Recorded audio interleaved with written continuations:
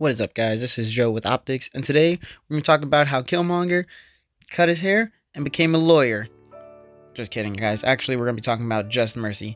Had to make a little joke in the beginning because this movie is rough. When I say rough, I do not mean that in a bad way by any means. This movie was phenomenal. Now, I know this is a little bit different from the type of movies and games we usually review here, but this movie is necessary. This movie is about a guy, played by Michael B. Jordan, who is representing a man who was falsely accused of a murder that he didn't commit and was sentenced to death row, who was played by Jamie Foxx. Now, that's the short and sweet of it. This movie deals heavily with racial tension. That's the whole reason Jamie Foxx's character is arrested, is because they just found a black man and said, hey, let's arrest him. Now, going into this movie, I kind of expected just for the actors to really draw me in and kind of keep the story going, because I thought it was going to be something boring but very necessary, and just had like one or two emotional moments and overall be okay with the movie. That was my expectations going into it, and luckily my expectations were just completely wrong. Now, the movie is probably like 90-95% just conversations, and somehow the way that it's written, the way it's acted, it draws you in and just does not let you go. So this being based on a true story, that was one of the reasons I thought it was going to be kind of slower and a little bit more uninteresting. But once again, not the case. The way it was written, it was just amazing. And then you had these fantastic actors. This is probably one of my favorite performances from Michael B. Jordan. And I've seen almost every one of his movies, and there's not a movie that I really haven't liked him in yet. And this one is probably my favorite. He did so much, and there's a lot of times where him, and especially Jamie Foxx, can convince, like, they show you their emotions and everything without saying anything. Just so much is shown without them having to say so much either.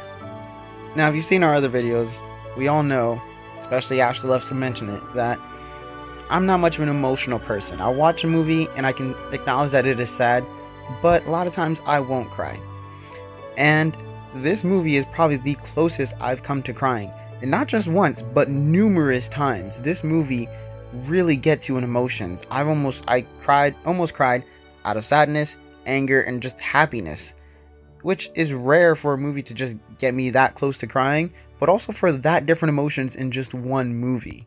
Now, when I saw the movie, it was at an odd time, so there weren't many people in the theater, and it was very interesting to see that everyone who was there cried, and there were certain people who were sobbing at numerous parts of the movie, and a couple people who, once they started crying, didn't even stop crying till the end of the movie. Now that I spazzed enough about the acting and everything, let's kind of get into the message of this movie. Now, looking at the trailers and everything, you might have think, Joe, we've seen this 1,000 times. It's just another racial movie, and you're not entirely wrong, but this one is totally different. I can't really compare it to anything else, and that's one of the things I like. This movie takes place in Alabama, and Alabama is not really known for being that kind of caring towards people of other ethnicities, and this movie did a good job showing that that is the case, while also showing that not everyone there is like that. Another interesting part about this movie is it doesn't take place that far away. Like, it happens for the most part in the 80s, which, when you think about it, isn't really that long ago. And also, it's something that does continue to happen to this day, which is insane. Ash and I have never really been the kind of people to hate someone in general, let alone for how they look. And that's one of the things that I liked about this movie, is Michael B. Jordan is that guy. He doesn't really like offend anyone or like go against anyone just because of how they look. There's people who, yeah, the main case he's going for is a case of a black man, but he also does talk to people of other races. He's kind and considerate to everyone, and that's how we really should be. If there's anyone who really thinks that hating someone just for how they look or where they're from is okay, then they really need to see this movie. And I cannot say enough good things about it. The acting was fantastic from every single person in this movie.